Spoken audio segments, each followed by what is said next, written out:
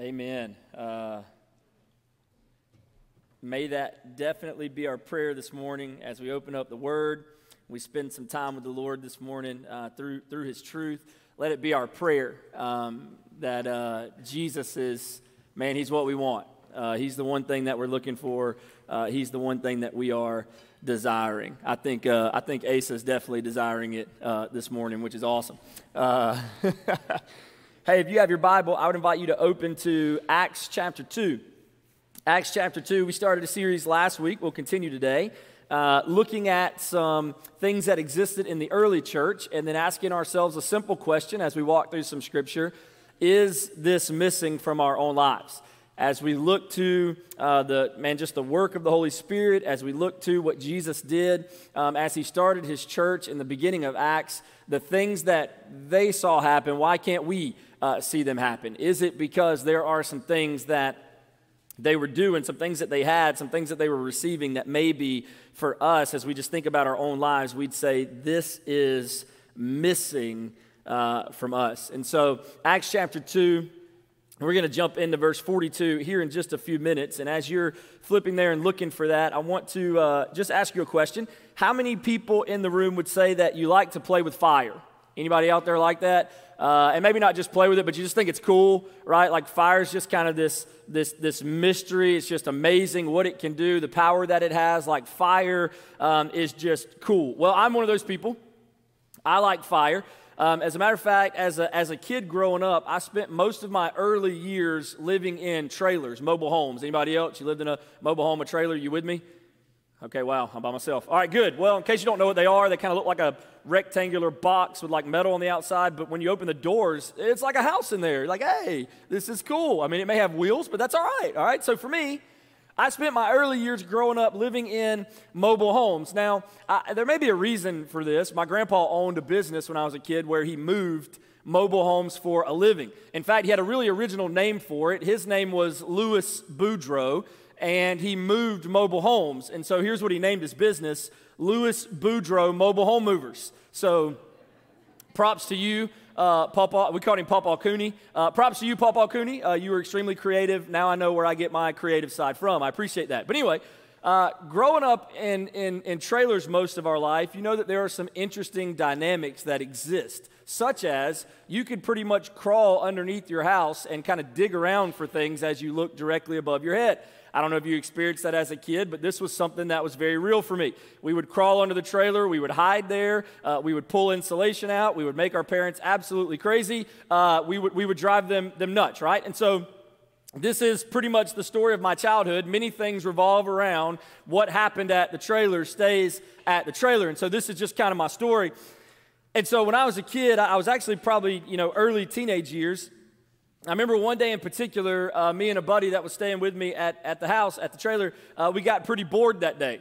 And so typically when teenage boys get bored, this doesn't end well. And so that's the case with what you're about to hear. And so we're bored, and so for some reason we had this idea that if we would just find a lighter and some of my mom's hairspray, that if we would spray that on the lighter, we would have like a flamethrower, right? Anybody ever done that before? I may be giving away, this may need to be rethinking this. Parents, maybe. All right, I don't know. Anyway, can you cover their ears for just a second so they don't hear anyway, and so me and my buddy, we found mom's hairspray, which was one of those, I don't know if you relate to this, maybe more ladies than guys, although I'm not hating on guys who use hairspray. That's fine. If I had the hair that some of you had, I would use hairspray too, but it's steadily running away from my face. But anyway, nonetheless, my mom had one of those 30% more hairspray cans. Is hairspray cans just continuously getting a percentage more every year? Is anybody noticing that? 30% more, 40% more, 50% more hairspray, right? And so anyway, we had one of those 30% more hairspray cans, and we had a lighter, and we found a box in the yard, and man, we're just torching that thing. Like we are flame-throwing that box until there is hardly anything left. Now, my mom, who's the good mom that she is, notices that she hasn't seen us or heard from us, and so that can't be good. And so she opens up the door and she hollers my name, and me and my buddy instantly know we can't let her know what we're doing, right? And so here's our thought. We stomp out the box and we kick it under the house so that mom can't see the box. I know, you're with me, right? So here's what happens. We kick the box under the trailer. We jump on our bikes because we don't necessarily want to see mom and her figure out that we've got our hairspray, because maybe even more than us flamethrowing the box, we're using her 30% more right now, okay? So that can't be good. And so we throw all that stuff down, kick the box under the trailer, we hop on our bikes, and we go riding around the neighborhood, which was another just normal kind of day for us growing up. It wasn't long after we'd been riding around the neighborhood a little bit that I look up and see smoke in the distance. It's not long that we're heading back toward the house that fire trucks and emergency medical people begin passing us on our bicycles. And I remember thinking to my friend, man, something is on fire. And as we're getting closer and closer to home, here's what's processing through my brain. Wait a second, that's pretty close to my house. And then as we get even closer, wait a second, that's in our neighborhood. And then as we pull up on our bikes, wait a second, that's our house that's on fire. And so listen, man, I roll up on I don't know what kind of bike it was. I roll up in my yard. Mom is furious, okay? The back end of the trailer where we kicked that box at, which, by the way, is my mother's bedroom, is on fire.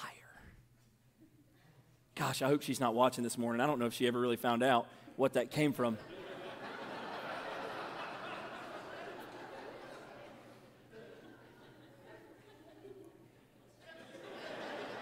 All right, nothing yet. But listen, I learned something that day. It's a very simple truth, but it's still true today. I learned all it takes is a little spark. All it takes is a little spark. And you say, Danny, why are you telling us that ridiculous story? Well, here's why. There's a point to it, I promise. There's a point to the madness. I didn't think it then, neither did Mom, but right now, Mom, this is the point to the madness. The early church knew this principle way better than maybe we know it, because listen, when the Holy Spirit grabbed a hold of their lives, a fire was started that could never go out. You say, Danny, what are you talking about? Well, in the beginning of Acts chapter 2, let me read you a couple of verses. It says this: when the day of Pentecost arrived, they were all together, talking about the disciples, in one place. And suddenly there came from heaven a sound like a mighty rushing wind, and it filled the entire house where they were sitting. And divided tongues as of fire appeared to them and rested on each one of them. And they were all filled with the Holy Spirit and began to speak in other tongues as the Spirit gave them utterance. Now, what other tongues were they speaking? Were they just babbling into nonsense? No. Here's what it says in verse 11 of Acts chapter 2. It says, this is the testimony of the people who are there. We hear them telling in our own tongues the mighty works of God. And so here's what's happening. The Holy Spirit falls upon this place where the disciples are meeting and praying and seeking out God. And before they know it, all these people who don't even speak these languages are preaching the name of Jesus to all who could hear in their own native tongues, even though they couldn't speak those tongues. Why? Because the Spirit can do things in us that we could never do apart from Him. And then look, I want you to see what happens. Peter stands up and he begins to preach about Jesus. And here's what it says in Acts chapter 2, verse 41. Listen to it. So those who received his word were baptized, and there were added that day about 3,000 souls. Now listen to you. I don't know about you, but I want to see thousands of people set on fire for Jesus. Anybody? Amen? Thousands of people set on fire for Jesus. Well, what was happening in the life of the church that was inviting such a move of God? Well, here's what I want to do. Just for the next few minutes, if you'll go with me, I want to show you a few sparks that started a fire of a revolution that is still happening today. I don't want you to miss it. I don't want you to forget it. So, Acts chapter 4, beginning in verse 42, let me show you what's happening in the lives of this early church. Here's what it says. Acts chapter 2, beginning in verse 42. Sorry if I said chapter 4 18 times this morning. I didn't mean it. And they devoted themselves to the apostles' teaching and the fellowship, to the breaking of bread and the prayers. And awe came upon every soul, and many wonders and signs were being done through the apostles. And all who believed were together and had all things in common. And they were selling their possessions and belongings and distributing the proceeds to all as any had need.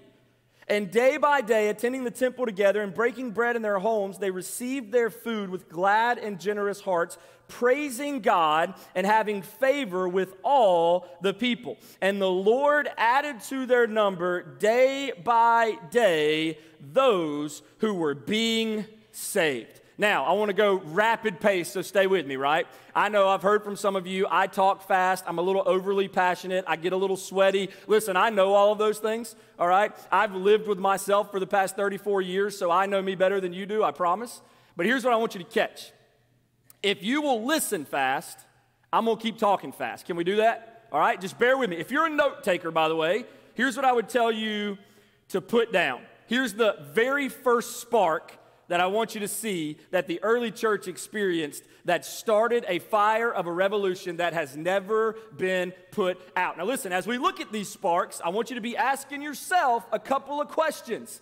Is this in me? Is this my life? Is this what I am also devoted to, the same things that the early church was devoted to? Because listen, I'm going to give you a little sneak peek. If it's not, then maybe there's something missing. Spark number one, you ready? Here it is.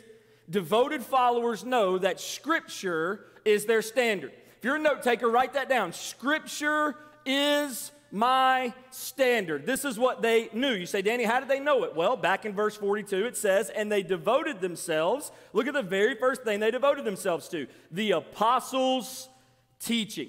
Now, I do want you to notice something. As this begins, it doesn't say that all the super believers devoted themselves to these things. It doesn't say all the super Christians, all the pastors, all the ministers. No. Every disciple that was gathered together, it just uses the word they.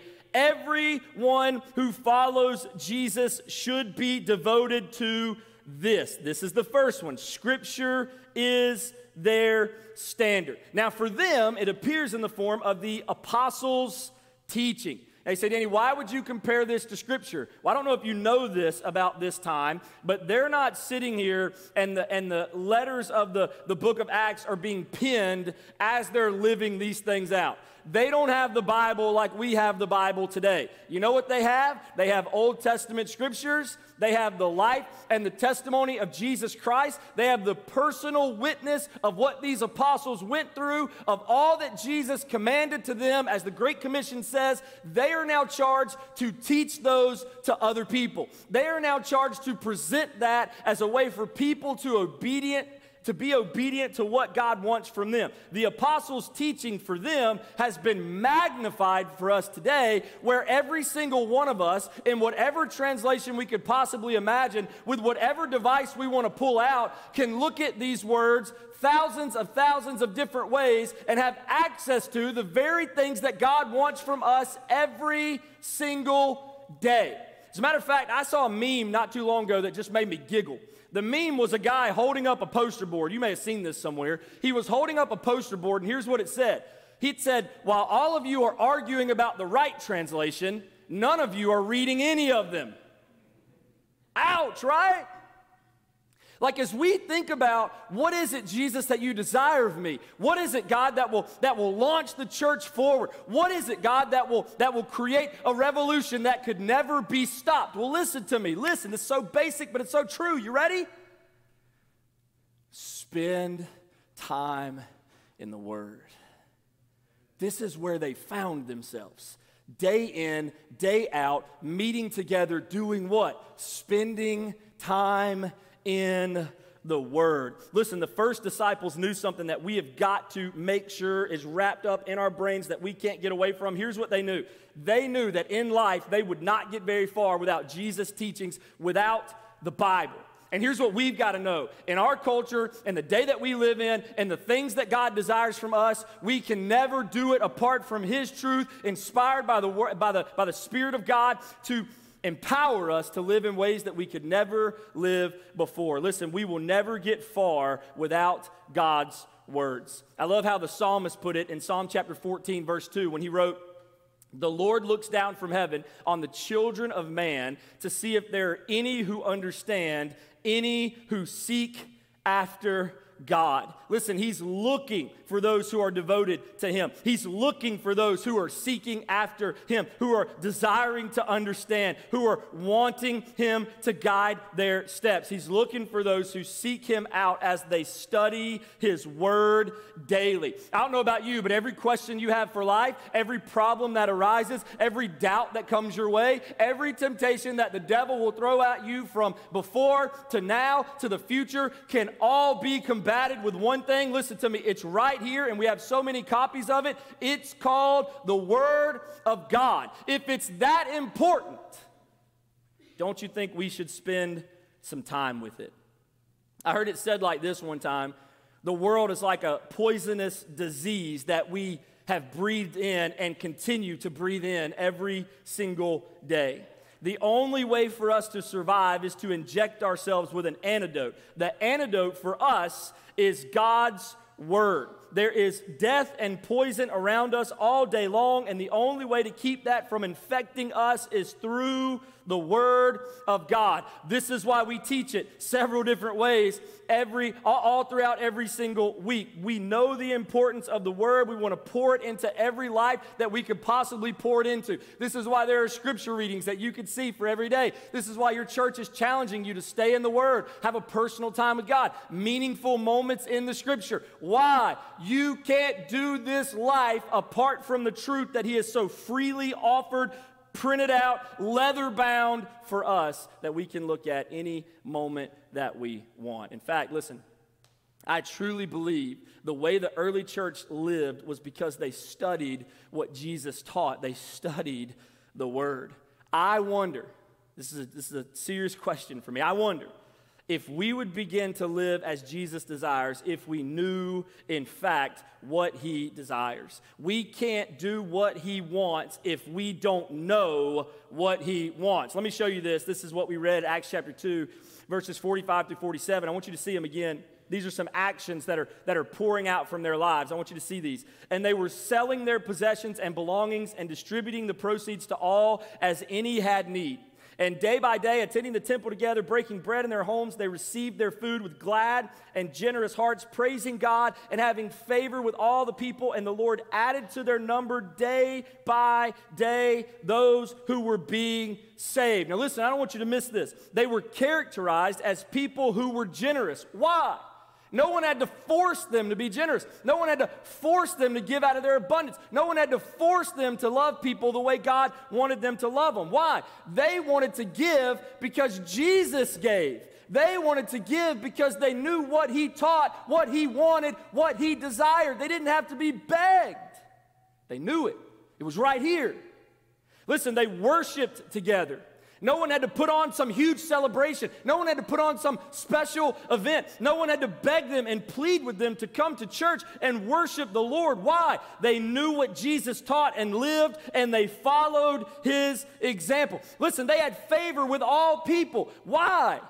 Because they treated people with love, because Jesus told them and modeled for them what it looked like to love people. If we would simply study what God has told us, we too could live in a way that God desires for us to live. Listen, don't just do something because you think you should. Don't just do something because the world tells you to do it. Study the Word. Make Scripture your standard to live by. So let me give you this question. We'll move on. Are you devoted to spending time with God through reading His Word? If you say, "Danny, I'd have to dust the old Bible off.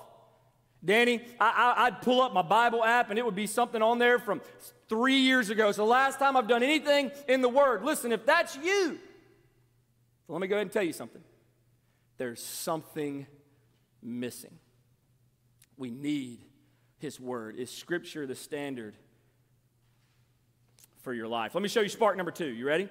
Here it is, spark number 2. If you're a note taker, you got spark number 1. Here's spark number 2. Want to see a fire, a move of God What did that look like for the early church? Spark number 2, devoted followers know that relationships are required. Relationships are required. Verse 42, it says, and they devoted themselves to the apostles' teaching and the fellowship. Now, fellowship is defined as a community of interests. In other words, the church is not you alone. It's a group, it's a community that wants Jesus like you want Jesus. I don't know how many of you were standing up this morning and you were singing this final song as we were worshiping together. And you're processing in your mind, Jesus, all we really want is you. Jesus, all we really want is you. You don't owe me anything. You don't have to do anything. You're not a genie that I'm begging for you to grant some wish for me. No, Jesus, I should be falling on my face because you've given me what I never, ever deserved. Jesus, all I want is you. Well, listen to me. Here's what he would say. Here's what the early church would tell you. Find people who are like that and live life with them. Find people who want Jesus and live life with them. Listen, the early church spent time with other believers in order to help each other grow. They challenged each other. They cared for each other. They held each other accountable. Listen to verse 44 of Acts chapter 2. And all who believed were together and had all things in common. Verse 46, and day by day attending the temple together and breaking bread in their homes, they received their food with glad and generous hearts, praising God and having favor with all the people.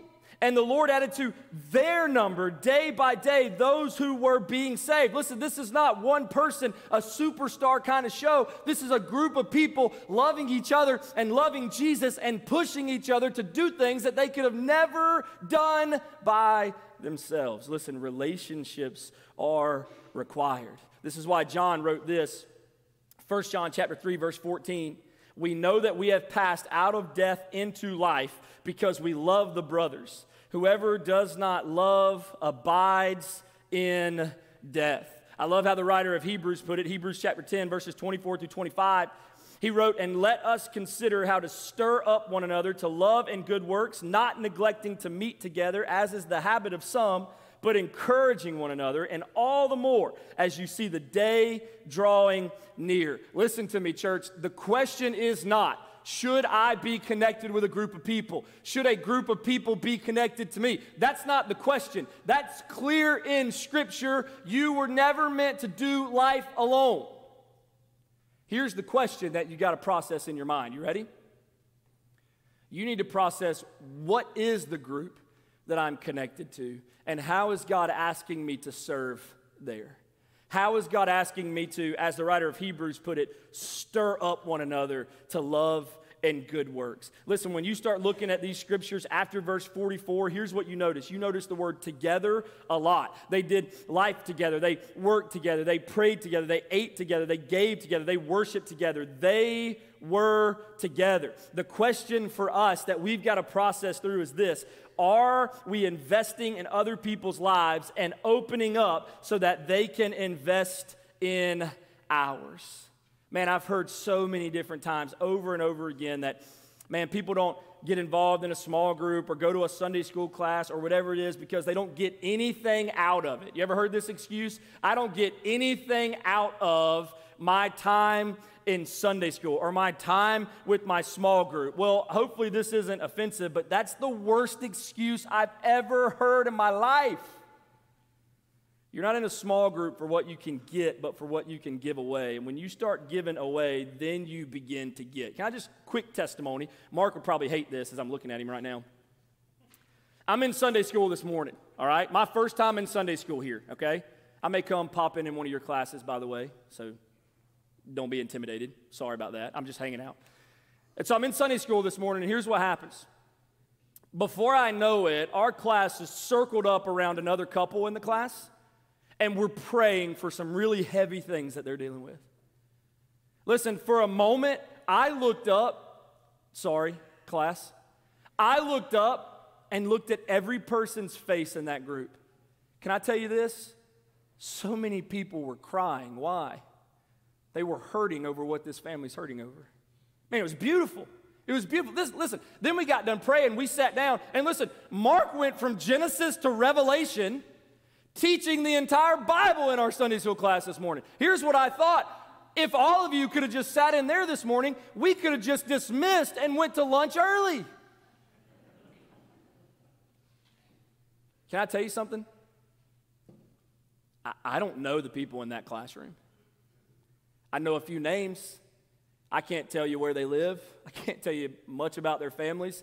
I can't tell you much at all about who they are. But can I tell you something? I can tell you this. They love Jesus, and I love Jesus, and I will never get better in my walk with him apart from them. So you say, Danny, I'm not really involved in anything. I don't really plug in. I'm not really a part. Well, here's the formal invitation to you. What are you waiting for? Because Scripture is clear to us. Relationships are required, and the only way you can be transformed to where God wants you to be is if you'll rub shoulders with other people who will sharpen you like God desires for you to be sharpened. Listen, we got to move on. I went a long time there. I know I'm done, all right? I have a common phrase that I think about when I think about doing relationships with other people, and just the question for me is this: who's riding shotgun? Who's riding shotgun? Anybody do that in your car? Got your shotgun, right? Your kids or whatever fight over who's going to ride in the front seat. Well, listen, most of you know I've been in youth ministry for a little over 17 years before God led us here. And so one of the major things to me driving for youth camps for years and years and years was whoever's in the front seat for me is extremely important. In other words, whoever's riding shotgun on the trip for me is really important. Here's why. First of all, they're the DJ for my trip. Like, they typically control the radio. They control what I hear. Okay, that's number one. Number two, they're also responsible to keep me awake. Right? I don't want to fall asleep. If you ride shotgun with me on a trip, you cannot go to sleep in that chair. If you want to sleep, you get in the back somewhere because whoever's riding shotgun has got to keep me awake. Listen, they keep my eyes open. Third thing, listen, they would be the navigator for the trip. In other words, we got to make a turn, we got to make a stop, I got to know where I'm going. Listen, they make sure to steer me in the right direction. Well, listen, I can't think of a better way to think about the people that I want in my life. Who's riding shotgun in your life? Who's controlling what you hear? Who's controlling whether or not your eyes are open? Who's making sure you're being steered in the right direction? Listen, if you don't have these kind of relationships, listen to me, something's missing. Spark number 3, I'm going fast, I promise. Spark number 3, here it is. Devoted followers believe that Jesus plus nothing equals everything. Man, I love that last song that the worship team did that Evan led. Man, I love it, love it, love it. Listen, devoted followers believe that Jesus plus nothing equals everything. Look back at verse 42. And they devoted themselves to the apostles' teaching and the fellowship, to the breaking of bread. Now, I don't have enough time to go really in depth here, but I want you to know something about this text. I wish they were just talking about sharing a meal together, but that would really be included in fellowship, and I'll share a meal with any of you. That's pretty easy, but that's not what Luke's trying to key us in on here. What he's trying to show us is that by using this phrase, breaking of bread, he's talking about the Lord's Supper. He's talking about how every day they would meet together, and in the context of a fellowship meal, right, where they're spending time with each other, loving on each other, encouraging each other, in the context of that, they take a second and they go, wait a minute. We can't forget the biggest reason why any of us are in this room. You say, Danny, what is it?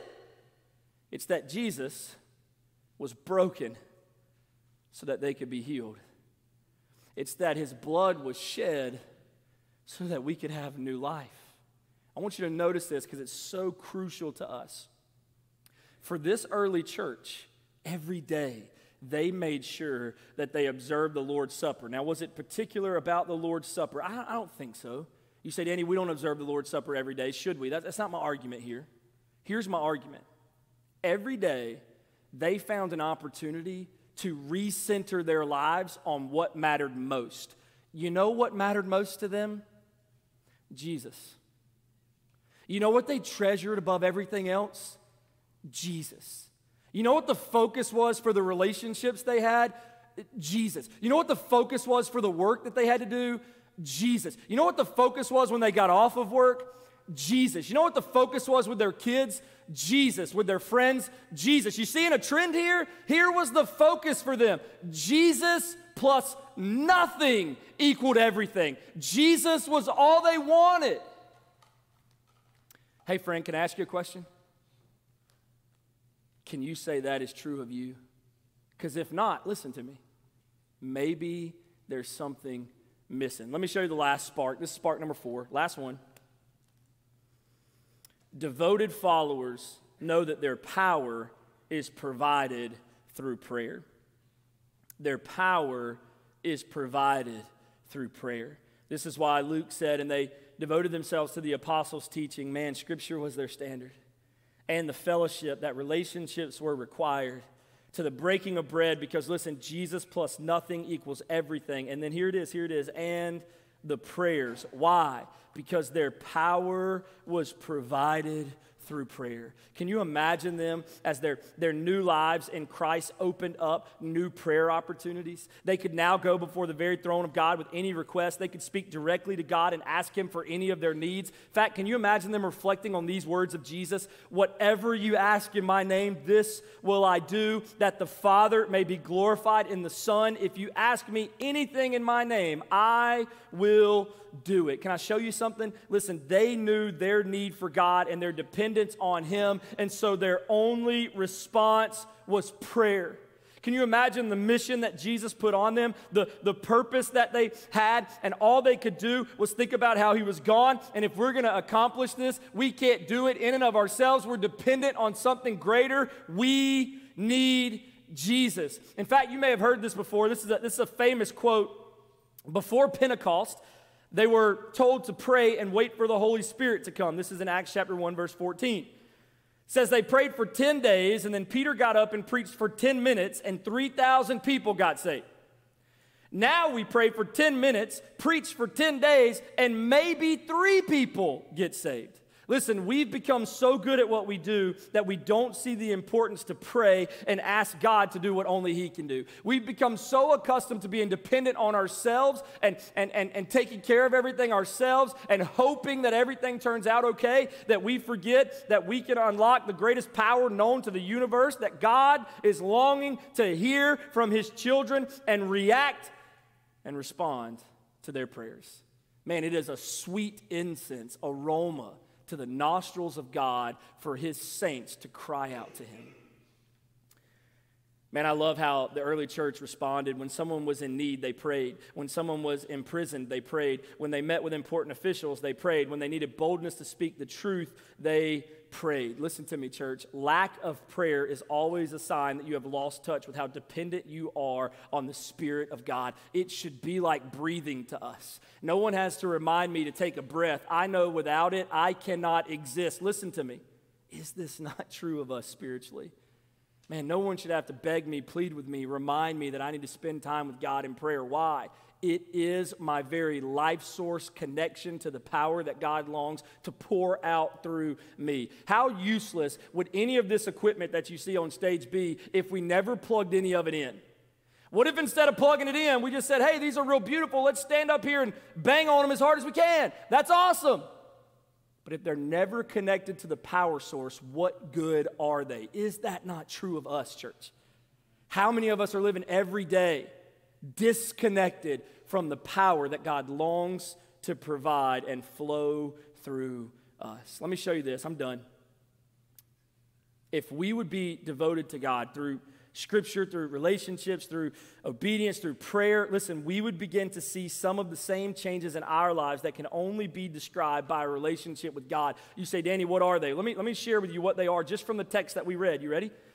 Awe and amazement at the power of God. Care and growth through a community of believers. Overwhelming generosity. Life of worship. Joy unspeakable. Attitude of praise. Favor with all people. More people following Jesus. I don't know if you're here this morning and you would agree with me, but listen to me, church. I want this in my life. I want this. I don't think this was just for the early church. I don't think this was just a magical time. I don't think this was just a Disney World experience and we'll never get back there. I don't think that. I think God designed his church to always be like this. I believe he longs for us to desire this. I want God to use me to reach the world. I want him to create life in me that only he can. I want to live for him. I want to be a life on fire for Jesus. Listen to me, church. A small spark can start a big fire. Are you willing? Are you willing to let these sparks be a part of your life? Are you willing to reflect back and say, God, where am I with you? Man, is Scripture important to me? Is prayer important to me? Is fellowship, relationships, is it important to me? Jesus, are you the treasure of my life? Listen, are you willing to devote yourself to God? Are you willing to fan the flames of God in your life through these small sparks that he desires from all of us? I don't know about you, but I want to decide right now today to allow God to start a fire in us. Now, let me leave you with a couple of thoughts. Maybe the numbers that God's wanting to add today, maybe they're you. Maybe you're here this morning and you're sitting in one of these pews and you're hearing about all these people who have been added, all these people who have been added, all these people who have been added. Listen, maybe there are people in this room right now this morning that you are the number now. You are the next one that God wants to add. Maybe you'd say, Danny, what do I need to do to give my life to Jesus? Well, listen, this is the same question that some of the people asked in Acts chapter 2, right before we got to verse 42. In fact, it says in Acts chapter 2, verse 36, this is Peter preaching, "Let all the house of Israel therefore know for certain that God has made him both Lord and Christ, this Jesus whom you crucified." So there it is, Jesus above everything. Now when they heard this, they were cut to the heart. Maybe you're here this morning, you're cut to the heart. And said to Peter and the rest of the apostles, "Brothers, what shall we do?" And Peter said to them, "Repent and be baptized, every one of you, in the name of Jesus Christ for the forgiveness of your sins, and you will receive the gift of the Holy Spirit." Listen, maybe you're in here this morning, you're saying, Danny, what do I need to do? Well, listen, I think Peter is clear. Luke is purposeful in writing what happened here because, listen, right now this morning, you can turn from your sin. You can repent. Right now, you can trust Jesus with your life. You can be baptized into the family of God. Right now, you can follow him, receive the gift of the Holy Spirit to guide you for the rest of your days. He will be in you to live through you. Listen, maybe you're here this morning to give your life to Jesus. We would love for you to do that. Hey, listen, maybe the numbers that Jesus wants to add this morning are through membership. Man, I've talked to so many different people saying, man, we're looking for a church home. Danny, we're not sure if this is it, but we're just searching. Listen, maybe this morning God's asking you to join this church. Only if God's asking you. We would invite you to do that this morning. But maybe you just need to repent as a believer and start getting in the Word, developing relationships for him, obeying through worship, and praying every day, asking him to do what only he can do. Listen, the fire that the early church saw came through the sparks of obedience. Will you too respond obediently to Jesus today?